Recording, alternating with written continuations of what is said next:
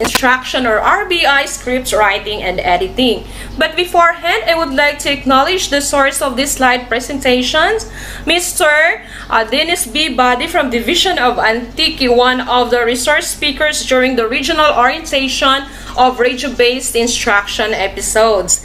Now, mga ka-RBI, teacher frontliners, before we take flight with our session, I want you to remember these three words: entertain, inform, and educate.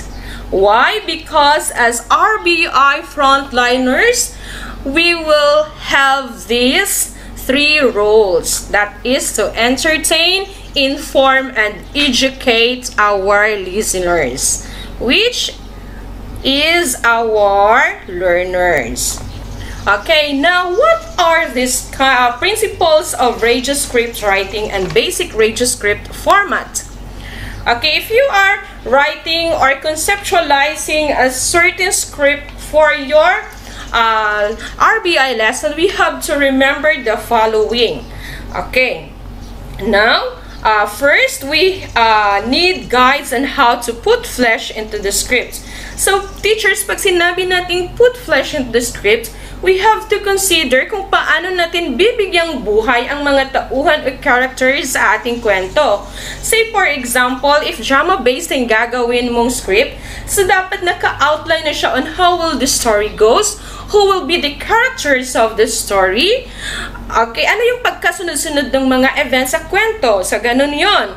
And then, there should also be a short paragraph to justify or explain the choice of treatment. Okay, so depende nakadepende yun kung anong grade level yung RBI lesson mo. Okay, but for me, as long as it is aligned and tailored fit to attain the objectives of your lesson or competencies, it is already justifiable itself, right?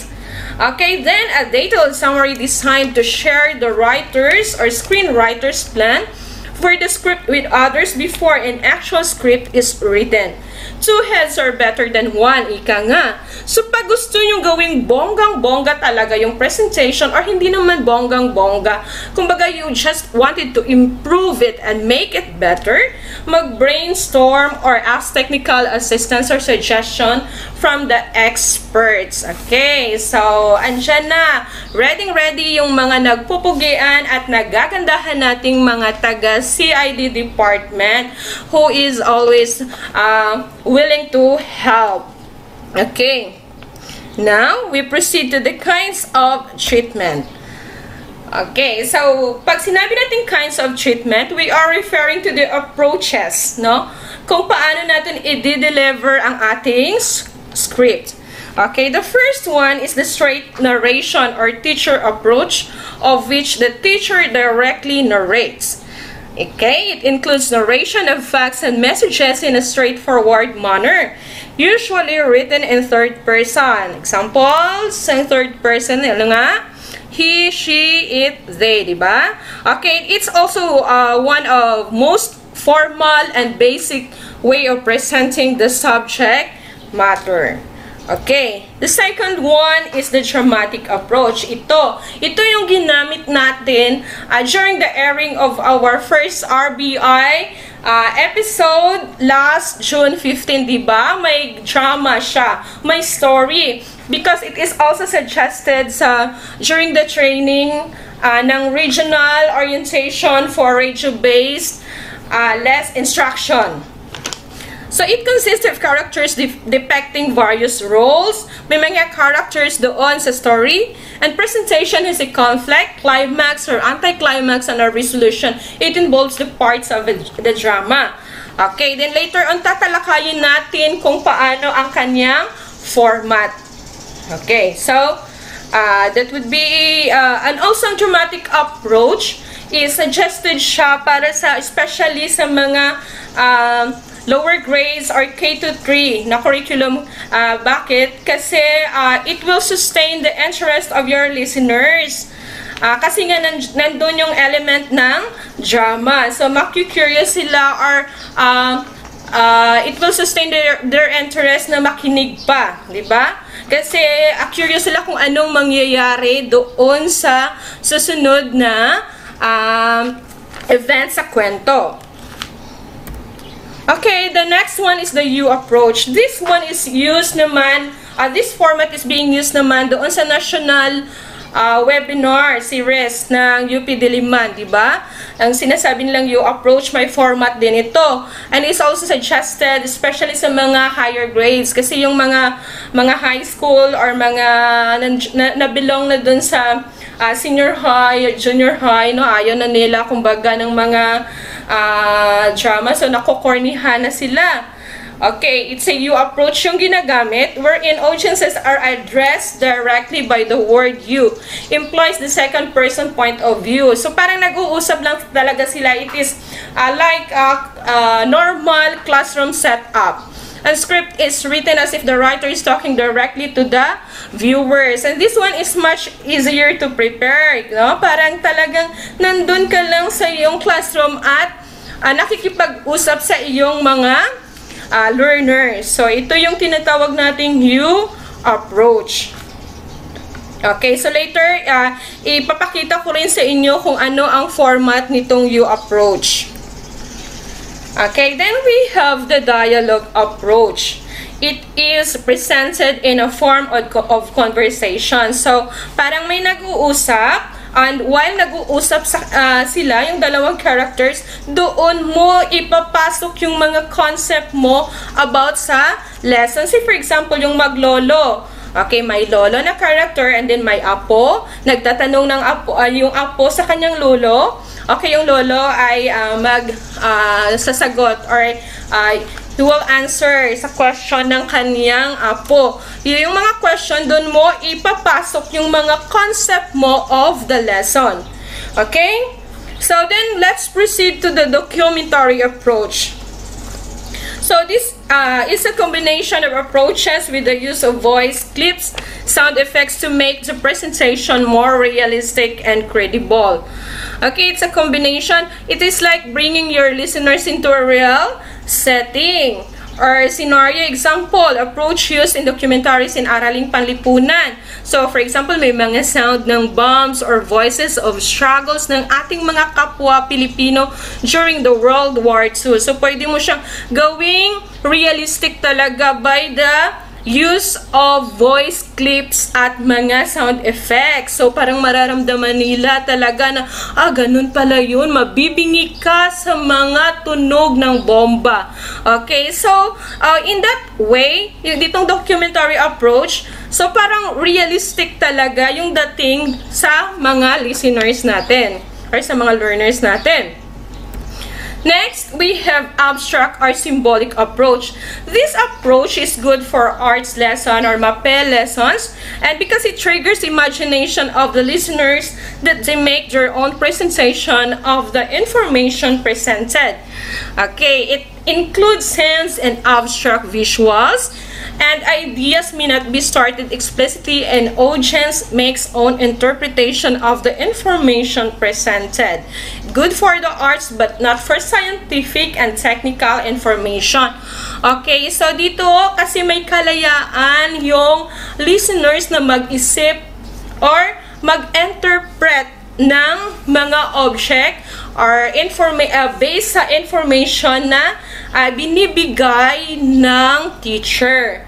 Okay, so dito madidevelop yung kanilang creative thinking. Okay. Next, we will discuss the principles in writing for radio. Paano naman natin isusulat yung ating script kung para sa radio, di ba? Kayo may iba't ibang klase ng pagsusulat ng script. So, tatandaan natin na may mga bagay tayo na dapat tandaan if we are writing for a radio script.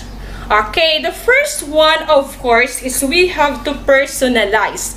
Pag sinabi nating personalize, it is knowing your audience. Like, for example, kung ano yung grade level nila. So, if you are making lessons for K-3, see to it that it is really for K-3 curriculum. So, teachers, let's continue to the principles in writing for radio. So, dito na tayo sa personalize. Okay, so definitely, teachers, your script or stories or kind of treatment will depend on what grade level your learners will be. So, pag K to 3, gamitin ang drama approach to sustain their interest. Pag higher grade, or pag higher grade levels, pwede na gamitin yung SOA or School on Air approach or tinatawag nating new approach para sa iyong mga listeners. Next, you have to be clear. Choose simple words. Avoid a long word when a short word will do. So, remember that you are writing for a radio script. Kung pwede na lang gawing simple yung words, gawin mo kasi time really matters. Remember that every second counts if you are writing a radio script. So, gawing simple instead of long words. Okay? Para madaling ma-remember or madaling matandaan ng iyong mga listener ang iyong mga sinasabi. Okay. Next, be precise. Use words carefully to provide specific meanings. Okay, always say what you mean. Avoid beating around the bush. Okay, so directly na lang yung pagkakasabi mo. Make it conversational. Yung parang nakikipag-usap ka, you are saying things, are saying words, precise words. Okay, direct to the point ka na agad. Okay, then you can also use contractions. So make it really appear like informal, yung parang nag-uusap lang. It sound more natural and familiar. Okay, so use contractions. Okay, contractions sound more natural and familiar and easier to read aloud. Examples: will not to wants, do not to don't. Okay. But there are instances that you need to avoid contractions when you want to emphasize an important point, especially when you are writing a news. Say for example, the senator does not support the Freedom of Information Bill. Okay, so the word does not, you did not contract it. Instead, you really spell it out because it is important.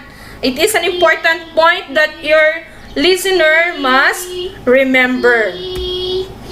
And then, in principles for writing a radio script, you have to be concise. Okay, every word used must have a purpose for being there. So therefore, wag gamitin ang word pag hindi naman masyado importante. Okay, replace a series of words or phrase with one word that mean the same. Okay, so pag the same lang naman ang ibig nilang sabihin, okay, and the one that I choose the one that is much simpler. Example, we have once a week to weekly. So instead na gumamit ka na statement na pupil should report to school once a week. So use the word weekly instead of once a week. They need to report in school weekly. Then giving testimony to testify. So, instead of using giving testimony to a sentence, use the word testify. It is much simpler and much concise to use. Okay. So, makakasave ka ng segundo. Be concrete. Avoid vague and abstract words. Words must elicit tangible images. Example, 5-story building, 200-pound woman, but don't use too many adjectives. Okay, so, you avoid mo yung mga words na hindi naman nila kayang i-visualize sa kanilang imagination or sa kanilang mind. Kung pwedeng gawin mong tangible, see for example, 5-story building. So doon, pag sinabi mong 5-story building, yung learners or yung tagapakinig mo ay automatically, they can imagine on their minds how tall is that 5-story building. Okay, you say 5 kilograms woman. So, yung weight ng babae is 50 kilogram. Okay, kaya. Medyo magaan. Kasi, that is equivalent to isang sako ng bigas. Diba? Okay, pag sinabi mo namang 100 kilogram, hindi ko na kayang buhatin kasi 2 sako ng bigas na yon. Masyado nang mabigat si ma'am pag sinabi mo 100 kilogram.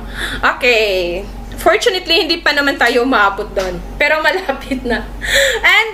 But don't use too many adjectives. Why? Because it will create certain confusion sa yung tagapakinig. Hindi na nila masyadong matanda kasi masyado ka ng maraming sinasabi. Okay. Hindi na nila alam kung anong adjective yung pipiliin nila. Kasi nga, marami ka nang na-mention. As much as possible, use tangible images, limit your adjectives to precise lang, to the precise and really to the definite na adjective or words na makaka-describe sa iyong gustong iparating sa iyong mga tagapakinig. Then, be informal and conversational. Okay, speak to the audience, not read to read them. Okay, so gawin mong parang nakikipag-usap ka lang, usual classroom setup, and then you're delivering lessons sa iyong mga estudyante. Involve the listeners, talk to them in a normal conversation. Write for the ear, not for reading. So, kumbaga, shall I use the term ear-friendly? Kasi it is for auditory skills nila yung ginagamit nila. So, you are writing for them to learn, not to impress your listeners, to learn something. Okay, involve your listeners, talk to them in a normal conversation. Make them feel na parang nandyan ka lang sa kanilang tabi, kanilang harapan na nakikipag-usap. Tulad ng isang normal classroom setup. You will make your learners feel like malayo man, malapit din. Parang ganun. Okay, mararamdaman nila na nakikipag-usap ka lang sa kanila. Connect to your listeners. Okay, involve them to check them from time to time. Baka natutulog na yan at hindi na nakikinig. No? Natutulog nga doon sa face-to-face na setup. Ano pa kaya kung nasa radio? So, gawing interactive yung script mo wherein yung mga listeners mo will be really involved, will really be excited, make them excited to listen to you. Okay, ganun yung gawin mong setup. And of course, be readable. Okay, broadcast copy must be smooth and readable.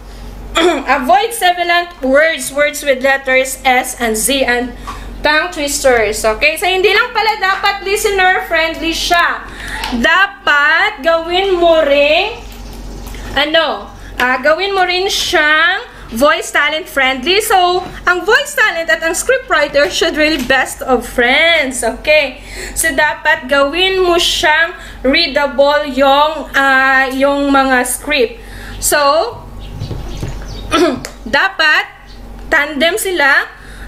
Wag gano'n na pag sinabi mo, ay, ito, masyadong, katikalon, ginisang, asang akong voice talent, bilang taunta kung kaya, yagid ni i-deliver ang mga tongue twisters nga budlay kay daw filingera or filingero ni siya. So, don't think that way, okay? Dapat, magiging friendly yung script mo sa iyong taga-deliver. At yung voice talent naman, at least you could give justice to your work as a script writer. But if you are a script writer and at the same time kaya mong mag-voice talent, wow, nasa iyo na ang lahat. Okay, kudos to Ma'am Kristen Modelo, Ma'am Dinah Tablan, and Ma'am Helen Lee Chavez for being the writers and of course the script writers. Believe na gid kami sa inyo, mga gwapahan kag mga sexy talented. Pamahaw! Okay, so in principles in writing for radio. We continue. Be readable. Avoid alliterations. Okay, let's continue to the principles of or in writing for a radio. Dito na tayo sa avoiding homonyms. Okay, so in as much as possible, avoid homonyms to avoid certain confusion sa iyong mga tagapakinig. Okay, not unless kung homonyms yung lesson mo about homonyms. Say for example, if you are doing a lesson about certain figurative language, no? Okay, or sound devices rather, like homonyms. So, you have to avoid them. Kasi it will create confusion sa iyong mga listeners or sa iyong mga learners. Pag sinabi mong homonyms, they are each of two or more words having the same spelling or pronunciation but different meanings and origins. So for example, address or address, no? Kasi bright, clear, no? Iba kasi yung dating, no? Doon sa yung mga tagapakinig. At sometimes, pag masyado nang nadala yung voice talent mo sa pagbabasa ng script, mamimislok niya yung stress doon sa word kung saan niya ilalagay. Tulad ng record, no? So, it will create a certain confusion sa mga bata. Okay. So, next. Avoid homonyms, then observe the one idea, one sentence rule. Avoid overcrowding, especially using those dangling modifier and complex sentences because it will create so many ideas in one sentence. Okay, so it should be if you are writing a script, it should be an ear-friendly. You're writing to make your pupils learn, not to impress them. And the more ideas included in one sentence, the more difficult it is for the audience to understand the information presented. So, pag masyado ka ng maraming sinasabi, hindi na nila masyadong nauunawaan pag ganon. Okay? And then, observe the one idea, one sentence rule. Tapos na yan. Then, use the active voice.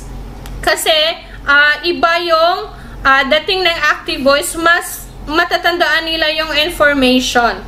Okay, so hindi siya masyadong awkward gamitin kaysa passive voice. Cat and One is representative. Example, Cat and One is representative has called for an investigation of the reported leakage of this year's nursing in licensure examination. Okay, so tandaan yan mga fellow script writers. Then, prefer the indirect quotation. This helps in creating a smoother readable story. Say, for example, if you say this sentence, although both of them, okay, are correct. So, mas weak siya pag sinabi mong the president said agriculture needs to be improved throughout the country. But, it would be better if you say the president said that agriculture needs to be improved throughout the country. Why? Kasi doon sa first statement, magpo-pause ka pa. So, may second pa yan, no? Okay, so hindi siya spontaneous yung delivery mo ng iyong statement. Kasi nga, gumamit ka ng direct quotation. Pero pag indirect quotation yung ginamit mo, like for example, sa ating second example or second sentence, it would be better. Kaya nga, ang paghambal isa lang, no? Why na siya poses? Kag indirect ang although indirect siya ang pag-deliver mo, mas dasig siya ihambal kag mas dali maintindihan, whereas you are using direct quotation. Okay? Next. Illustrate, explain difficult concept. So, provide a phonetic spelling for unfamiliar words or jargon. Okay, example, we have ang lamesa watershed ay isang reserva. Okay, so, reserva o imbakan o mapagkukunan ng tubig. Okay, so, dapat at least to avoid naman na mapahiya yung voice talent mo. Kasi minsan, manami mispronounce, that's inevitable. Especially pag live yung RBI episode. Okay, so, medyo mag-create siya ng confusion doon sa tagapakinig kung ano nga ba talaga ang proper pronunciation ng word. Okay, pag may iba naman doon na naghihintay lang ng iyong mga maling pronunciation, ay talagang mababash ka ng wala sa oras, makikimcho ka doon.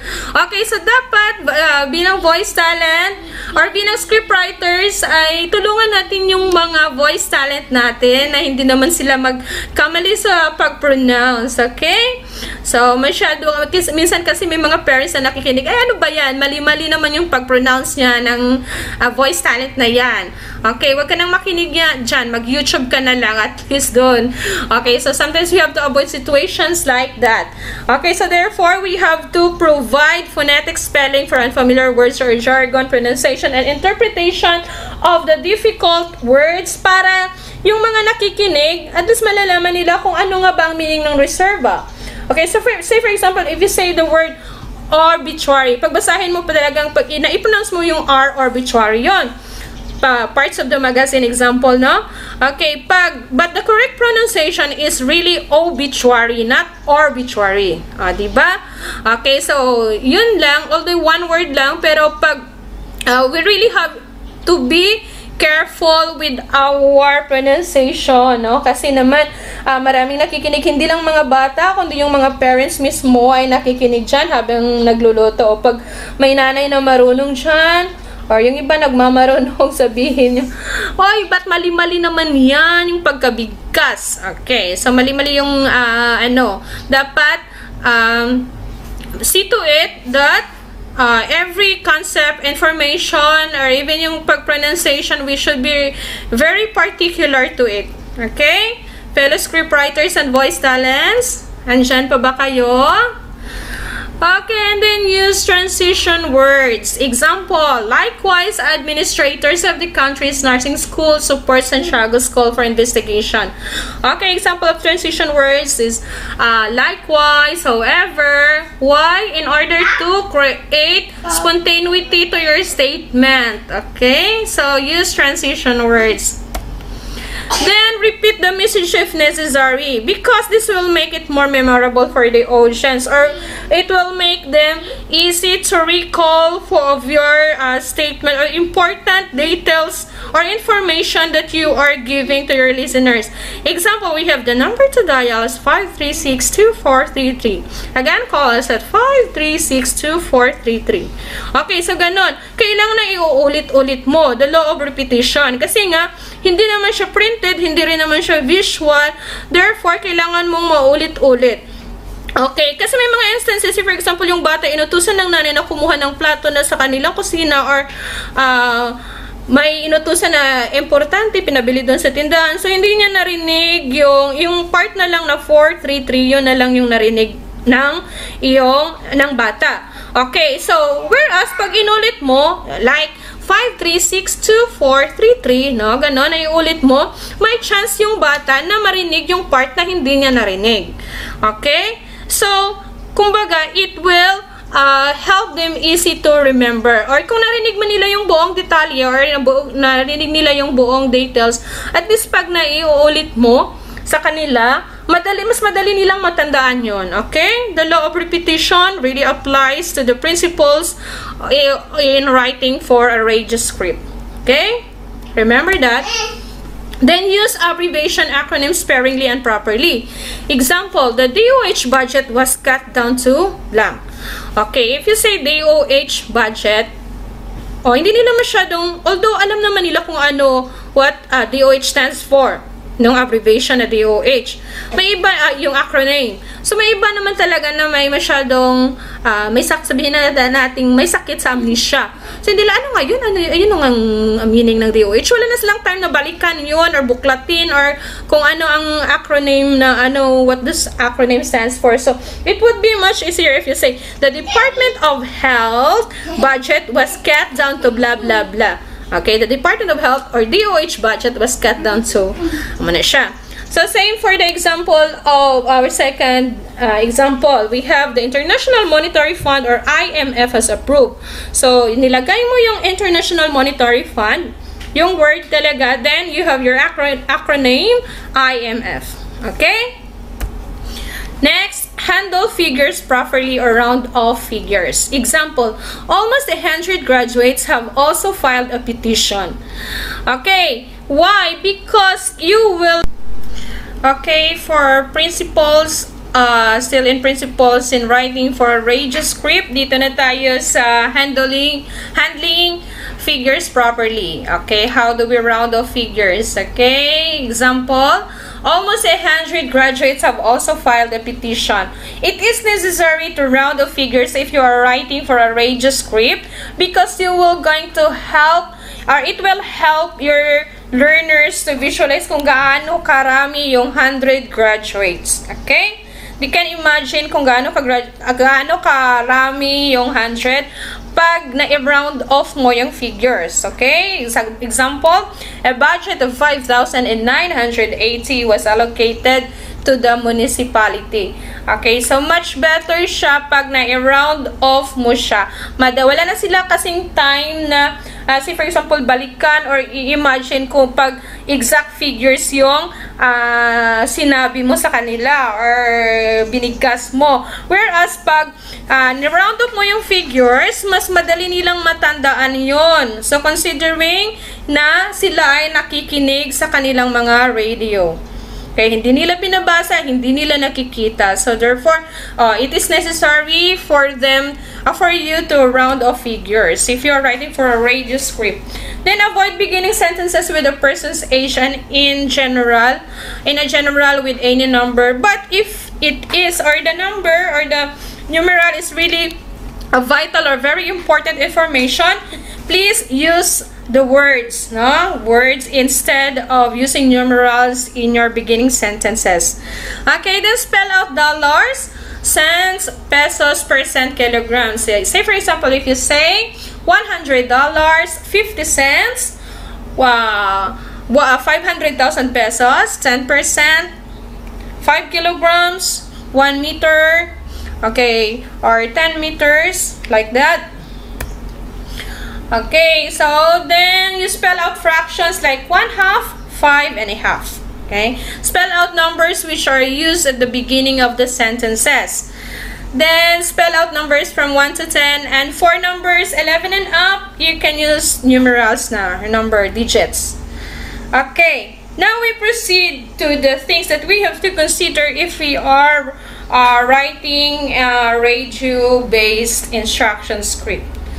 Okay, then we have this content, radio principles and elements, and language.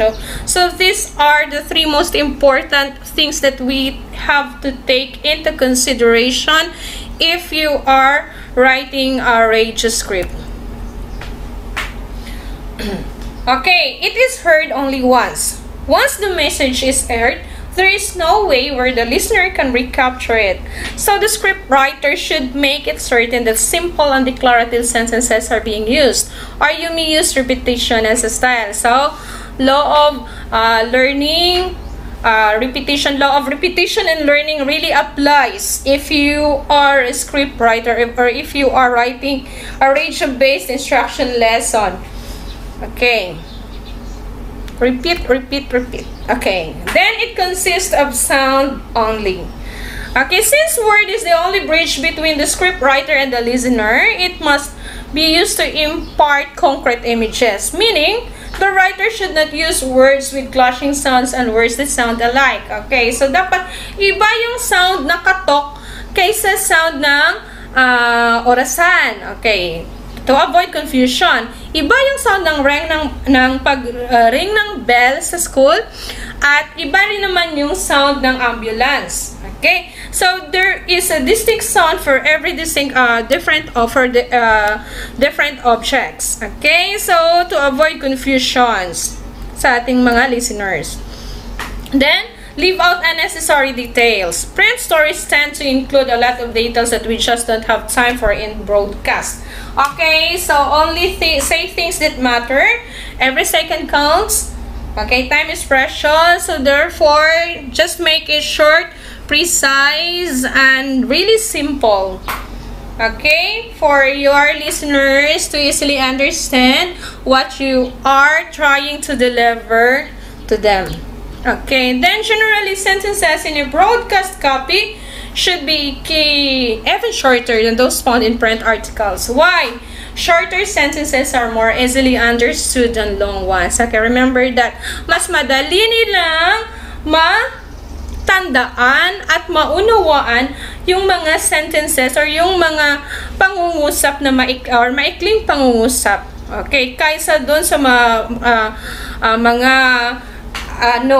pangungusap or sentences which are complex, no?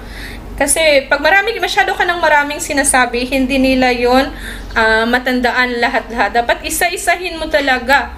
Okay? Para mas madali nilang maintindihan at maalala ang iyong mga sinasabi. Especially pag concept na yung binibigay mo sa kanila. Really make it simple and clear. Okay? Then, keep it conversational. Use a conversational style in your broadcast writing. Doing so will make it sound more like real speech as opposed to a script someone is reading. Okay, so wag masyadong in a way na parang nagbabasa ka lang sa kanila. Make it conversational. Involve your learners. Baka hindi na sila nakikinig. Okay. Diba? Fellow teachers, nandyan pa ba kayo? Nakikinig kayo? Oh, parang ganon. Baka natutulog na. Okay, diba? Because as a radio script writer, no, especially sa current situation natin ngayon, our current setup, it is really a huge challenge for us to sustain the learners' interest. Nasa ating mga kamay, nakasalalay, mga fellow RBI writers. Ang pagsusustain ng interest ng mga bata upang matuto. Diba? Okay, so gawin natin keep conversational, yung parang nag-uusap-usap lang. Okay, so make them feel na kahit malayos lang, hindi kayo personally nagkakaharap, si teacher nasa radio station, si learner nasa bahay. Okay, make them feel na kahit malayo ka ay malapit din. Okay, parang ganon nga. Okay, so gawin mong parang conversational lang, nakikipag-usap lang ka lang in front ng iyong learners na parang nasa usual classroom setup, nagbibigay ka ng lesson. Parang ganon. Okay. So, tips in writing for radio. In broadcast writing, you really shouldn't put more than one main idea in each sentence. So, tulad kanina lang sinabi ko, okay, why not, you guessed it, more than one main idea per sentence, and that sentence will be gonna be too long. Okay, use one main idea per sentence. Mas madaling matandaan, mas madaling maunawaan. Okay, so this one is format for using the drama approach. Okay, use sentence case in writing the spells. Non-spoken lines must be set in capitals, bold, and be underlined. Fade out. Provide instructions for music insertions, capital, and fade under. Okay, so ito yung setup or format na ginagamit sa drama approach. Then later on, I will be showing you examples kung paano ang format ng school on air or SOA approach na ginagamit during the webinar of the UP, no? Webinar series. Compare dito sa ating drama approach. So may compare natin kung ano ang format ng dalawa. Kung ano ang mas applicable at mas madali sa inyong gawin, yun ang gagawin nyo. Diba? Kung saan kayo mas comfortable at mas applicable sa ating mga learners, gagamitin nyo. Or pwede rin naman combination ng drama at SOA approach. Diba? So terms to remember: fade in, fade out, fade under, sustain up for music. Okay, this refers to the musical scoring or the technical instructions. Later on, we will be discussing, I will be showing you examples of this RBI episode for the canned module lesson. Okay? Then elements of plot. We have here exposition. It starts with the conflict problem. Yung ginagamit natin sa usual na plot. Okay, but there are different kinds of plot. It would depend to you how are you going to express your creativity, how you play your craft in writing. Huh? Okay, so how you experiment kung ano yung mas effective na paggamit ng plot. Okay, so this one is for exposition. Nag-start siya sa conflict. Then there is a rising action, climax, falling action, resolution. Ito yung ginamit sa drama approach. Usual, yung free tags pyramid nito. Then, this one is the structure of ratio-based instruction for a dramatic approach format. There is the objective of the lesson, significance ng lesson. Okay, let's continue. Dito na tayo ngayon sa principles. Dito na tayo, how do we write our RBI script. Okay. Dito, ito yung example ng structure of a ratio-based instruction using drama-based approach.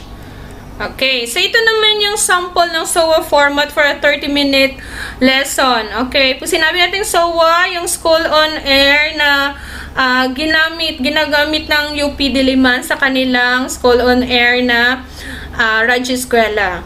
Okay, there is a program opening intro for 1 minute. Then there is a feedback portion for 5 minutes, review of previous lesson for 5 minutes. There is a musical break 2 to 3 minutes, lecture for the day for 10 minutes, brief review of the day's lesson for 30 minutes, announcement or reminders for 2 minutes, and there is a closing for 1 minute. Okay, so this one is a suggested script format for a radio-based instruction lesson.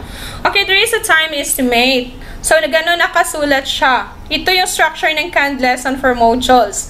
Okay, there is under sa technical instruction, nandiyan yung technical or musical scoring na tinatawag natin. Okay, so, ano yung music, no? See, for example, if you say music 1 up, sustain for 17 seconds, then fade under. Okay, pag sinabi natin fade under, parang background music, then magfi-fade siya. Pag sinabi natin fade in, okay, ibig sabihin, music sustain up for fade in, from mahina, medyo lalakas siya. Pag fade out naman, mula sa malakas, then unti-unti siyang mag-fade out. Okay, so ganun yung mga, kumbaga, mga radio-based na mga terminologies na later on, we can explore and we will learn as we go along the way. Okay, so under naman ng spell is nandun yung role. Okay, so you notice that sa SOA naman kasi na format, hindi siya it's not written in a capital letter or naka-caps lock. Dito sa dito naman sa drama format or sa drama approach ay nakasulat siya sa capital letters lahat, naka-caps lock. Okay, caps lock para intense daw. Okay, yung mga non-spoken lines is written in naka-bold siya, then naka-underline. Okay, so nandyan yung role ng dito yung nakalagay under sa spell, doon nakalagay yung sasabihin ng voice talent. Okay, so we have other tips for conceptualizing your RBI. Okay, things we have to consider, other things. Okay, it is important to contextualize and localize. Diba? Make use of the learner's local environment for the learner to make the learning process more meaningful. Pag may relevant kasi or may relevance kasi yung story or yung na ginamit mo sa yung RBI lesson, mas madaling maalala, mas madaling makarelate yung mga tagapakinig mo. Okay, so pag nag-contextualize ka at nag-localize, so marami tayong story na magagamit, na localized story, nandyan lang sa ating LR portal. Hi, Sir Mayo and Sir Ann. Okay, so tanungin nyo lang ang dalawang, ang maganda at poging yan.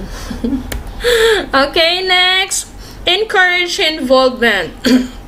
You may involve parents, guardians, community leaders, and other stakeholders in your storyline.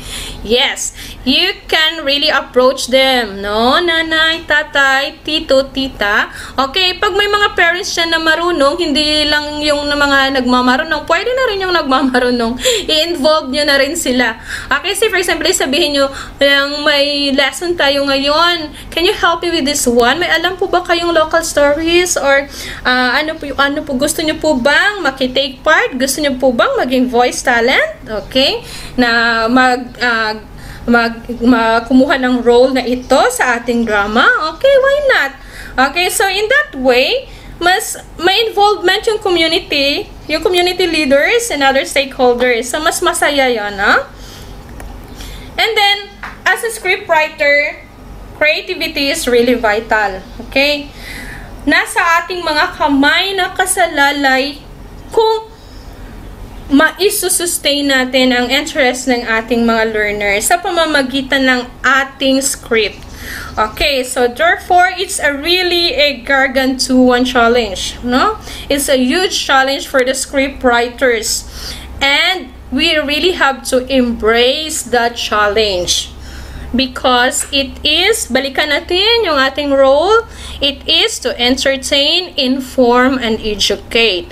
So we have to embrace the change, we have to embrace the challenge, and we really have to think creatively. Okay, so that's my challenge for my fellow script writers. Okay, therefore, always think creatively, always think original. Okay, that ends my presentation. I will be showing you samples of the RBI script for a drama approach format.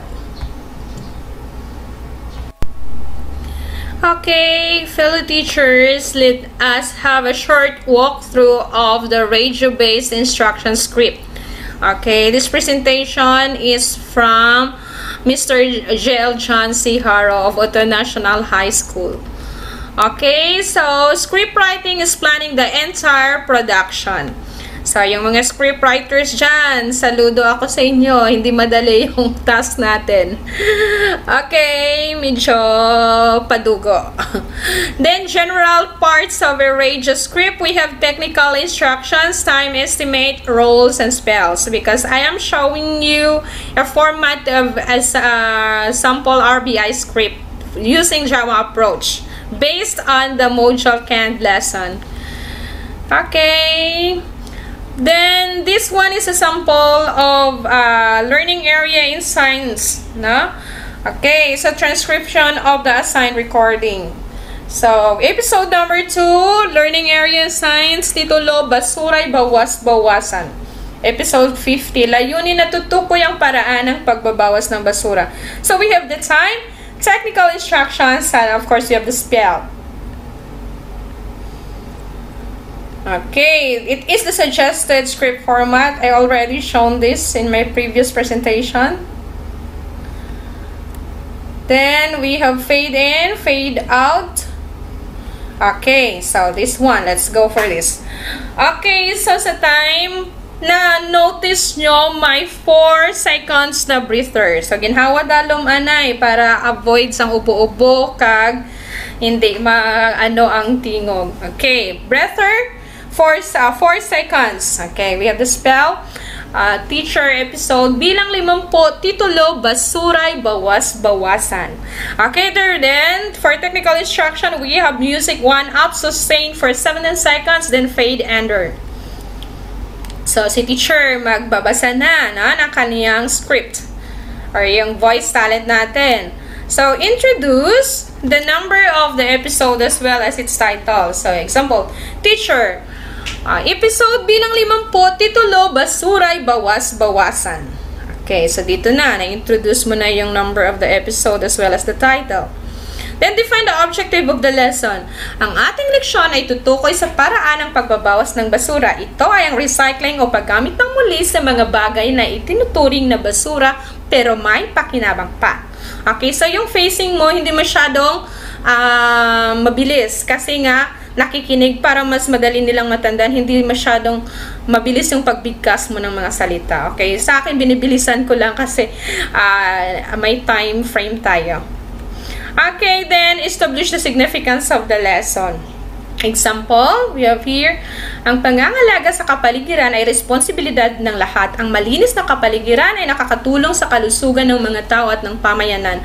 Ano ang ating magagawa upang mapanatiling malinis ang ating paligid?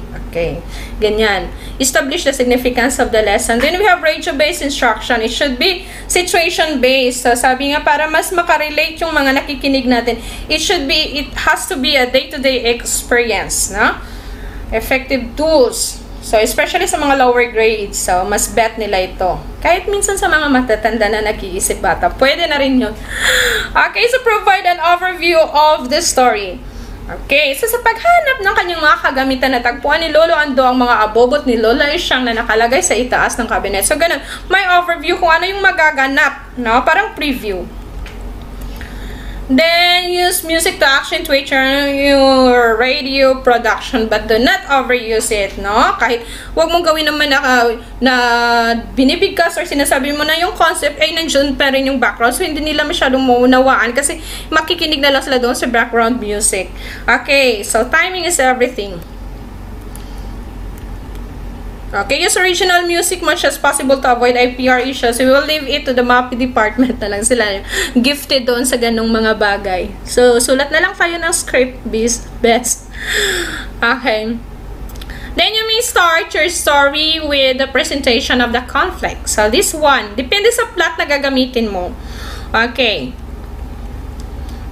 I have already shown this one, exposition.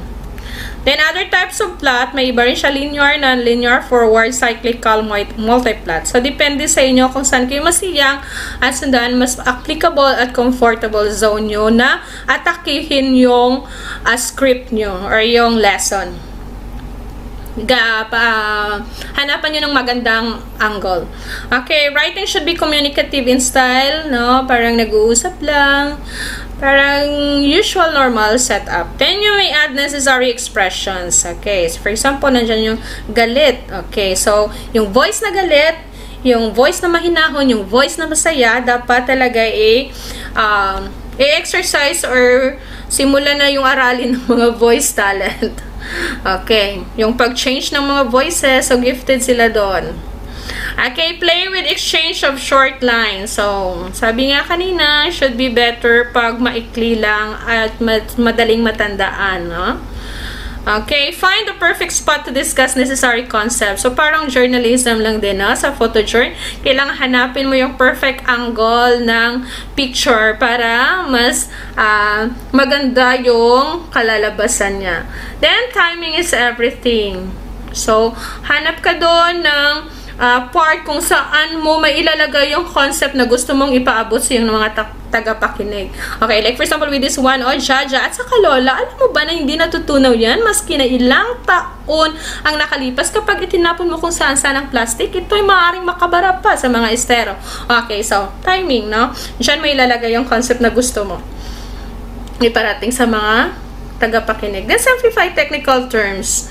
Okay, ang ozone layer ang siyang nagsisilbing protection ng ating mundo laban sa matinding mga elemento tulad ng sinag ng araw. Okay, so nandun na-simplify at na-define mo yung mga technical terms para madaling mo unawaan ng yung mga tagapakinig. Okay, offer a solution to the conflict. Okay, this is the most important. Okay, so tulad niyan, nako Lola, binibili ang mga ganitong bagay. Alam mo ba, Lola, ito ay nire-recycle din. Oh. So, ganyan, there is a solution to the conflict being presented. Okay, then resolve the conflict. There is a resolution. Okay, this one, example, no, yung story natin ay gumamit ng inverted check na elemento ng plot. Okay, exposition, doon, nagre-reklamo mo si Lolo Ando sa mga abobot ni Lola Isyang. Rising action, nagsagutan yung dalawang matanda. Climax, dumating si Judge at nagbigay paliwanag kay Lola Isyang. Falling action, naintindihan ni Lola Isyang mga bagay-bagay. Resolution, nagtulungan sila sa pagbabawas ng basura sa bahay. Okay, provide a breather for lessons to sink in. Okay, for every concept, there is a breather. Okay, pwede gamitin yung music as a separator ng concept para mas they would have time to reflect or to remember. Kasi pag sunod-sunod yung concept na ay binabato mo sa kanila, mahirapan silang sumalo nun. Okay, so take time for them to sink in ng mga informations na binibigay mo sa kanila. Then summarize the lesson or provide a recap. Okay, so law of repetition, sabi nga, dapat may recap na uulit yung mga bagay na dapat nilang matandaan sa iyong lesson for the day. Okay, then you may utilize music as a separator in your recap portion. Pwede rin to. Okay, as what I had mentioned. Then provide assessment through using questions to ponder on. Okay, so may mga assessment. Sa inyo bang tahanan, ginagawa ba ninyo ang parang ito? Okay, so, in that way, magre-reflex la, nga, ginagawa ko mga ba ito? Nagre-recycle ba ako? Or, inihihagis ko na lang sa basurahan ang mga ito? Okay. Then, structure of a ratio-based instruction. Ibigay ko na to kanina. Then, end with a very short remark. Muli, ito ang inyong teacher sa Himpapawid. Maraming salamat sa inyong, sa inyong pakikinig. Okay, short remark. Then, use music to provide a cool down. Then, music 1 up, sustained for 22 seconds, then cut. So, before ka mag-end, mag-provide ka pa ng music. So, in order for the listeners to have a cool down. Then, process or flow in writing for RBI. We have to remember this one. State your objective. Establish the significance of the lesson. Provide an overview. Utilize a story could be using exposition, rising action, climax, falling action, resolution. Enumerate the summary of key points and post-assessment questions. Okay, don't worry, later on I will be providing you samples of these RBI episodes or RBI lesson using the dramatic approach format. Okay, then outline every canned module. So this one, we have the episode number, title, introduction about the topic, objective, introduction of drama, questions, conclusions of the lesson. Okay, this is one of the outline if we can. Okay, and that ends our presentation for the day. This is Rodan Monteroyo saying maraming salamat po sa inyong pakikinig. And I hope you learned something from me today. And if you have questions, you can just write that in our chat box. We will try to address and answer them. Thank you very much, everyone.